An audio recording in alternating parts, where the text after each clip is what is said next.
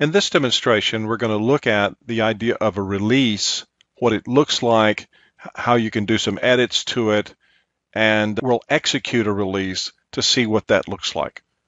To do that, we'll go to the releases page here, and you can see that I've got several releases that I am building that are all in progress. None of them are executing yet, and what I want to focus on just now is this one called the Elk System Initial Release.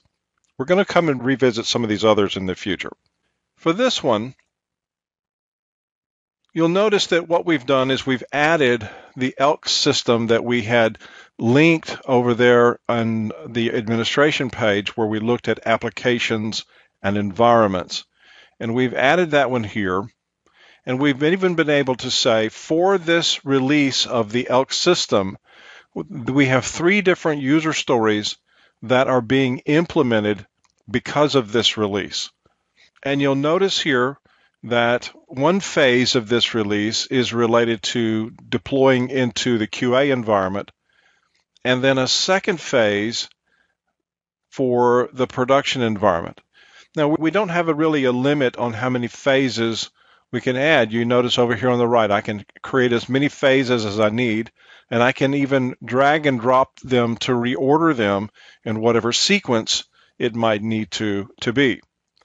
Once I've developed these phases, I can describe how I want those phases to start, what's called an approval gate.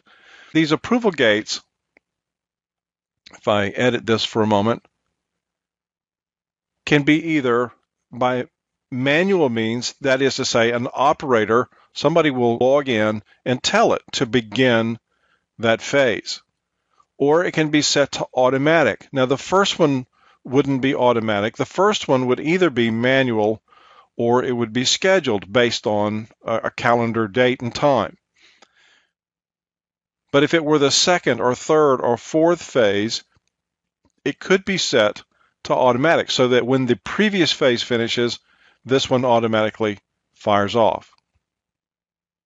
All right, so because I've set this to manual, I haven't bothered to set any specific dates for it. It'll be whenever the team is ready. Now, when we create the phases, inside the phases, we build a workflow of tasks that are the different activities that need to be done for that deployment. In this particular situation, I've created a task here that says deploy the Elk system to GA. And let's just edit that for a moment to have a look at the details. You'll notice here that in this particular situation, I have set who is the owners of this task, which is the super user, which is me logged in, and the QA team, because they're responsible for the deployments into the QA environment. Then I've got the task type. Is it to run a deployment?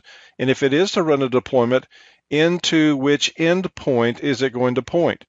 And then the information, because it's a run deployment task, all the other bits down here have to tell it, well, which system in release automation, which specific deployment plan am I using, and which environment is it going into?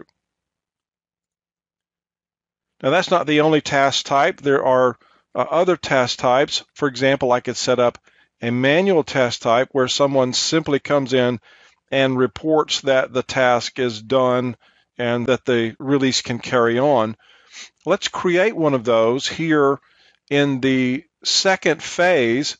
Notice this is the same kind of deployment task as in the first phase, except it's deploying the application into the production environment. So what I want to do is I want to create another task here that represents a validation. I want someone to do the diligence that they need to do to confirm that the application is in production, working properly, and so far as we can tell, everything is as it should be. So I'm going to tell it here that I'm going to validate the final deployment here. And you'll notice over here on the right, I'm going to link that to the content that we said was pertinent to this particular deployment. So these user stories over here that are mentioned here on the left, by linking them here, we have a kind of historical record of what this deployment was actually doing from a content perspective. So I've got that. I'm also going to say, by the way, that this is my release team is the one that's responsible to do that validation. Somebody from that release team has to actually come here and say, yep, it's done, everything is good. Because this is not an automated task, this is a manual task, I'll leave this one set here to manual. All right, so I'll tell it to create that. And it automatically adds a new task here at the end of the ones that are already created, which is exactly what I want in this situation. But like I said before, like with the phases, I can drag and drop and move them around. With these, I can do the same sort of thing. So if I drop one on top of the other, that actually creates parallel tasks. But in this particular case, the sequential order is what I need. All right, so this one is defined. Everything is good and as I want it to be. So let's go back to our release page for a moment. And you'll notice that I still have exactly the same thing as we just saw. Everything's in development state, but I'm actually now ready to execute this deployment. So I'm going to go to the first phase and use the little arrow here to tell it to run that phase, and that will begin the execution here of this one. Now it happens that this is an automated task, right? This was going into release automation and actually running that deployment plan there for that application. And this will track the progress of that, and you can see that the progress bar went to completion. It's now marked this with a green check here, and that one has succeeded. So very well done. That's good. Because the second phase was set up to go automatically after this first phase was done, the second deployment into a different environment now has been executed, and that's done.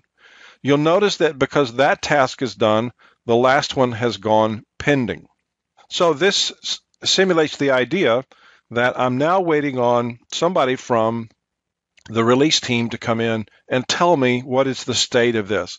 And I can click on, you can see that it's highlighted here, the one that's ready for me to tell it where we stand here. And I can come either here and either tell it that this, we have failed in our deployment, it's not gone as we expected it to, or I can tell it, yep, it's done, everything is good, we'll call this one all set. And I'll go ahead and do that. Now, before I do that, by the way, I want you to notice one thing. So we're in progress on this particular release, but not completed yet. Let me go back to the release page for a moment. And we can see that the icon beside the Elk System Initial Release has changed to this blue running icon. So that tells me, yep, that one's in progress and is a matter of paying attention to it and the people that need to do something about it. So we're going to simulate the idea that, yes, we're from the release team.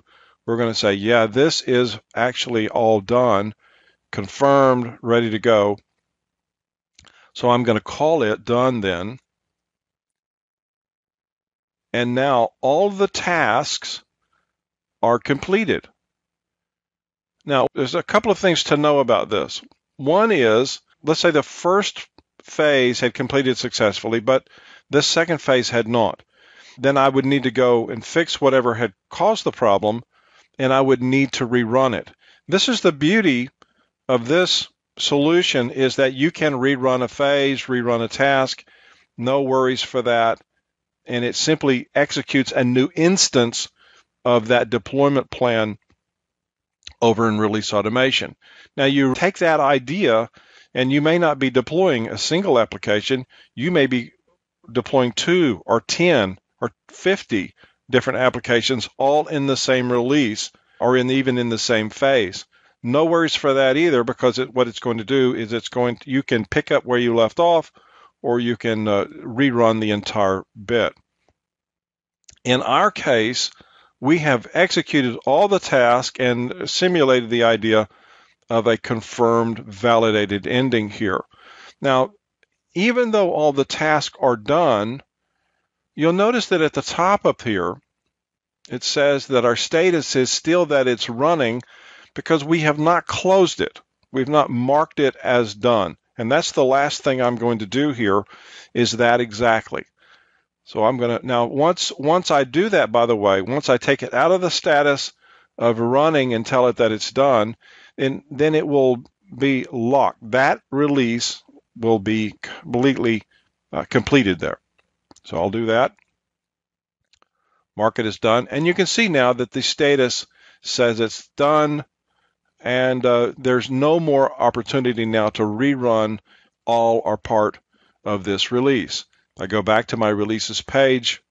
I can see there, yep, now that status is reflected as this green tick mark here, and that that release is done.